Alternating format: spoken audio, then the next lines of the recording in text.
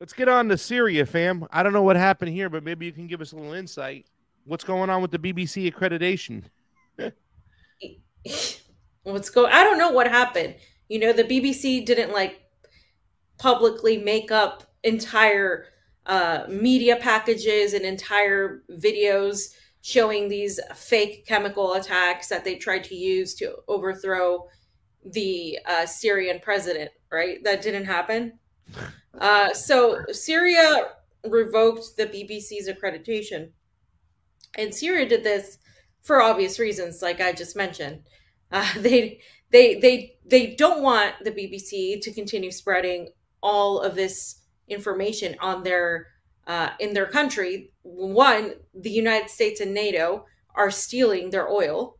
They have been doing it for a long time. They are supporting and backing these white helmet radicals, actual radicals, and Russia is there fighting with the Syrians, actual Syrians, against this. So of course they're not going to allow this. Now, I obviously have an opinion about this, and I separate this from any sort of free speech.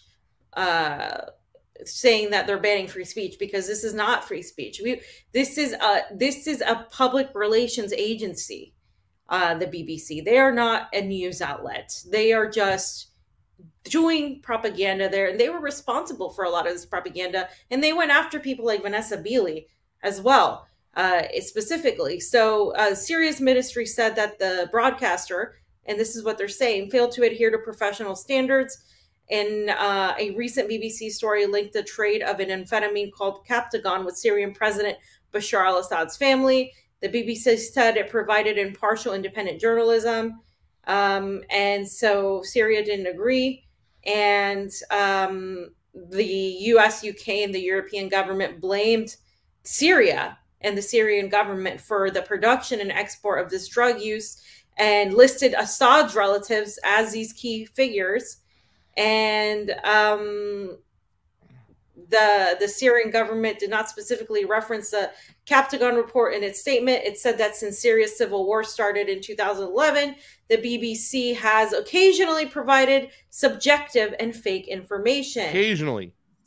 Yeah, right. So that they're being nice. So yeah. So there you go. So they got their accreditation revoked, and if you look at everybody that's been talking about it, nobody's upset about this, right? So I said this, and I want to hear your take on this. I said, good, the BBC and CNN literally produce fake stories to push regime change. They're doing it again in Ukraine, and again, this is what they're doing in Ukraine, right? And I said, this isn't the free press, this is public relations now. So this is, and then on the second tweet, I kind of go on to explain, right, that these are the people that stood silent when people like Vanessa Beeley, who were exposing them, went out and actually did journalism before anybody knew what was going on in Syria. She got it right from the start. And I wanted to explain this, because I know some people are going to say this is your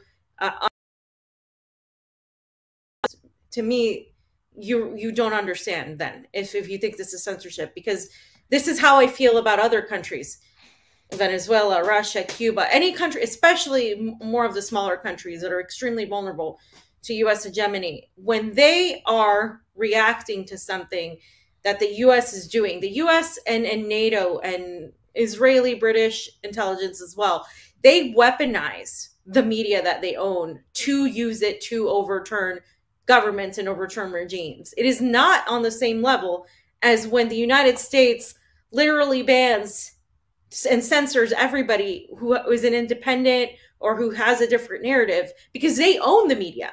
You can't say that they're on equal footing. So to me, this is definitely a completely different situation, and I think Syria has the right to protect itself, just like Cuba, just like Venezuela, just like any other country that is in a vulnerable position of being cooed by the United States, by these powers. And because they're the ones in power, they're the ones that own the media, they manipulate the narrative. And it's not the same to compare Syria, or especially Syria. I mean, it's a poor country. It's a country that's undergone a civil war. They're stealing their oil, and they're in a very vulnerable position And so I'm not going to judge them and say, well, they can't, take away the BBC's accreditation because free speech.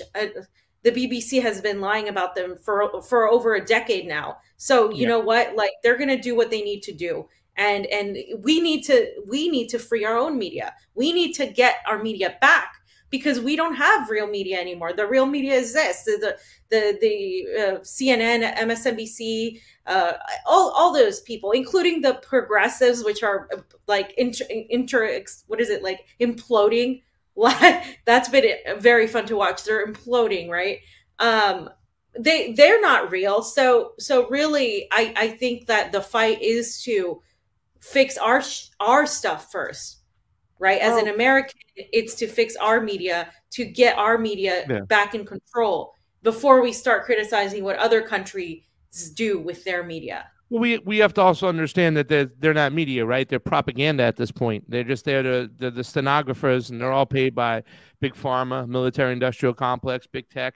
Fam, let's talk about independent media here in the States, right? Let's talk about something that an independent media show, the Convo Couch, who got put in the penalty box 3 years ago and demonetized, but recently, YouTube has mentioned that they're going to change their guidelines and allow people to talk about elections in a free and fair manner. So I went back to look at our monetization and our reinstatement when we reapplied, and they hadn't looked at it for over 6 months, when they usually said it takes a month. But the other day, they gave us an answer, fam. Let's take a look. So YouTube finally answered my last my application back for monetization. They finally responded. It only took 6 months. It usually takes a month, but they finally responded. But look what they said this time. Your channel wasn't accepted for monetization because harmful content. Harmful content. What harmful content does the Convo Couch put up? Elections, COVID information. Still doing it. They don't give a damn. So, fam, they're still doing the censorship over here, right? They're still like demonetizing people. They won't let them get back on. They don't give you specific information. We just reapplied. I mean, I still can't imagine. It's still hard to imagine the fact that we've been demonetized for almost 3 years now going on. That means we're not in the algorithm. We don't get any help. We don't get any recommended features. We're just pretty much just left out there to die. And, this is something that YouTube has done and has gotten away with. They killed any type of citizen journalist, any type of momentum that they've gotten. They've just destroyed them. They've kneecapped people and ruined their livelihoods. And they haven't allowed for an arena of free media to take place. But yet, those people who control all the strings, whatnot, they want to be the propagandist, and they want to go out and say stuff. And when they get censored or demonetized or spanked or just put in their place, or just a light shined on what they're doing, they want to scream, oh, censorship and freedom of speech and all this other bullshit, when it's clearly not the same level playing field for them and independent media personalities.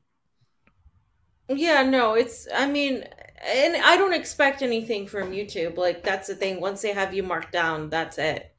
And anybody that's that's talked about these subjects when they weren't allowed to talk about them is somebody that's going to see things more thoroughly, and you're a problem for this establishment at that point, because it's a lot easier to see things 2-3 years after the fact. And I'm not trying to be rude to people. I'm just saying, like, there is a certain crowd that's going to be allowed, are people that were able to weasel through it because they weren't really on their radar. And so, unfortunately, when you are able to foresee things a lot more quickly, then they're just going to cut that before anything. Yeah. So that's essentially what's happened. And we stuck our necks out when it wasn't popular. You know what I'm saying? Right. When it was hard, when it was like, you can't talk about that. That's when we were talking about things out of the gate. Very proud of that. Very, very happy with the work we did in COVID, and went back and watched a decent amount of these footages, some of the work we did, and we were out in front there. You know what I'm saying? We did a really good job. as far as leftists in the United States that, you know, understood what was going on, that followed it in real time. But the fact that we were following it in real time put us on the radar. And same thing with elections. And we've been spanked and, you know, suppressed ever since